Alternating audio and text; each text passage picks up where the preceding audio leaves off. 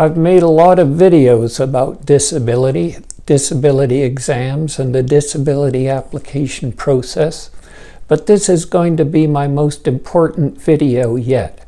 If you're involved in the disability application process, I suggest you watch it.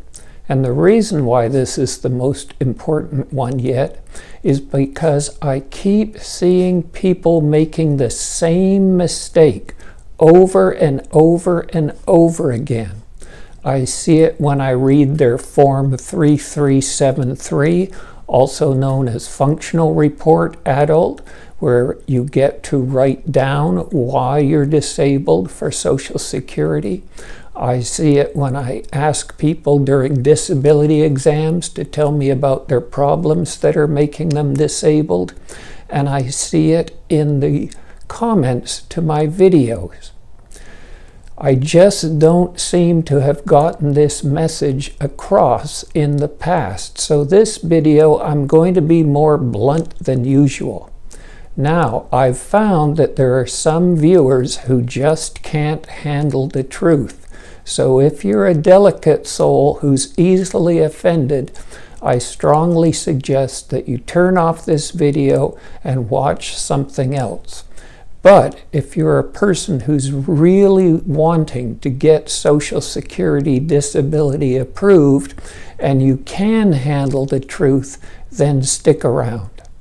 Hello, I'm John Foster. I'm a medical doctor who does Social Security disability exams. I'll have soon done 2,000, and as usual, everything I say reflects my own opinions and not the opinions of the Social Security Administration or any other medical body. Now, folks, here are the plain facts. Your disability application will not be approved because you have herniated discs. Will not be approved because you've had a heart attack or have stents in your heart. Will not be approved because you have arthritis in your knees or in any other joints. Will not be approved because you have fibromyalgia. Will not be approved because you have anxiety or depression. Will not be approved because you've had a traumatic brain injury. Will not be approved because you've had surgery, whether that's 1 operation or 6 operations. Will not be approved because you've had cancer, except for certain cancers that I've listed in my video on conditions that are approved based on the diagnosis alone. I'll leave a link to that video in the description below. You will not be approved because the VA has found you to be 100% disabled. You will not be approved because you have pain, no matter how severe you say that pain is. And your disability application will not be approved because your personal doctor says that you can't work. In order for your disability application to be approved, you must have 1, medical problems. Those problems can be physical, psychological, or some combination of physical and psychological. And those problems, too, must severely limit your ability to perform a simple entry-level job. Note, that doesn't mean you can't perform your regular job.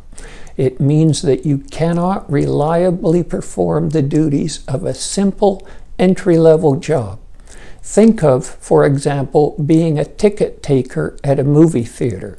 You can do that job sitting down or standing up.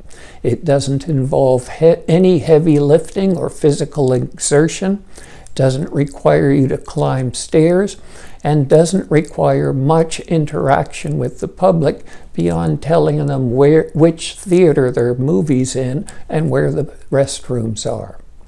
And 3, those problems must have been present or expected to be present for at least 12 months. Let me make this perfectly clear. Your diagnosis does not get your disability application approved. Your work-related limitations are what get your disability application approved. And I'm going to list the work-related abilities Social Security considers important, and I'll write them down in the description to this video below. They are the ability to sit, stand, walk, lift, carry, speak, travel, understand, remember, concentrate, persist, interact socially, adapt, see, and hear. If and only if your medical problems severely limit those abilities, will Social Security approve your disability application.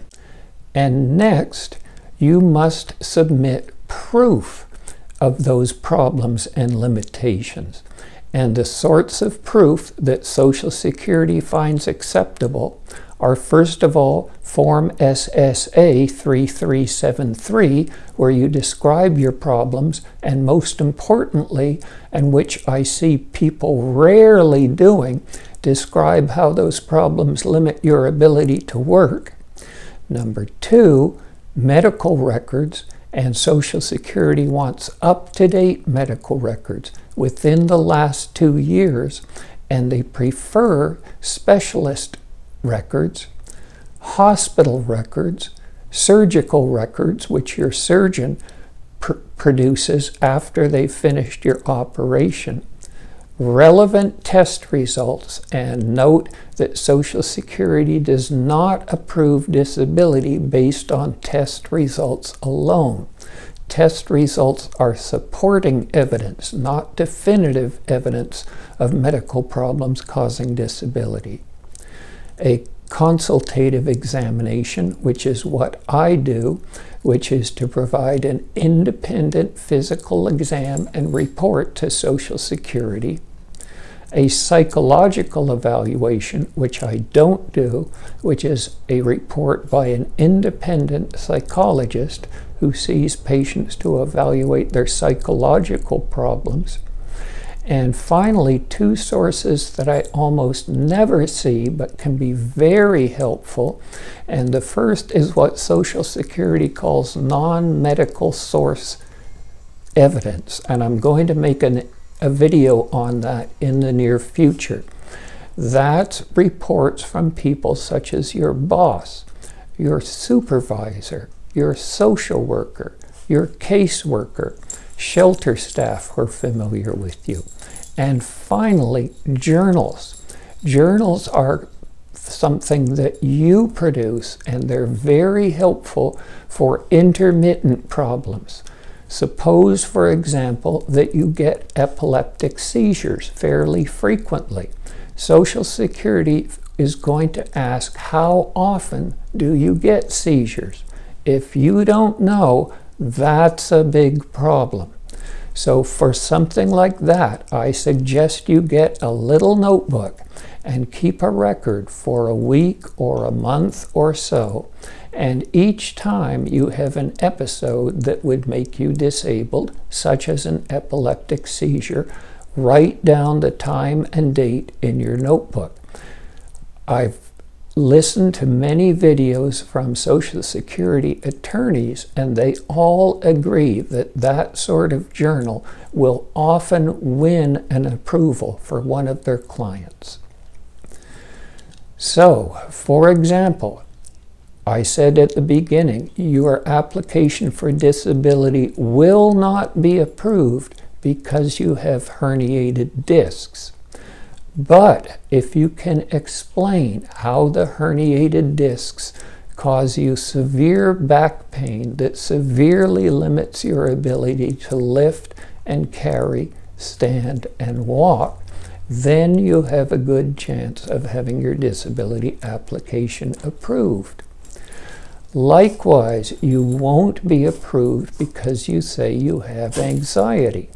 But if you can present evidence on how that anxiety limits your ability to interact socially, limits your ability to travel, limits your ability to concentrate and focus on the job, you stand a good chance of having your disability application approved. Please, please, please, this is the important message from this video. Your diagnosis is not what gets your disability application approved.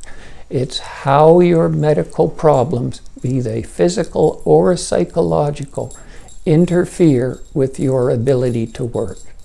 Well, I hope this has been helpful, and as always, remember, if it happens, it's possible.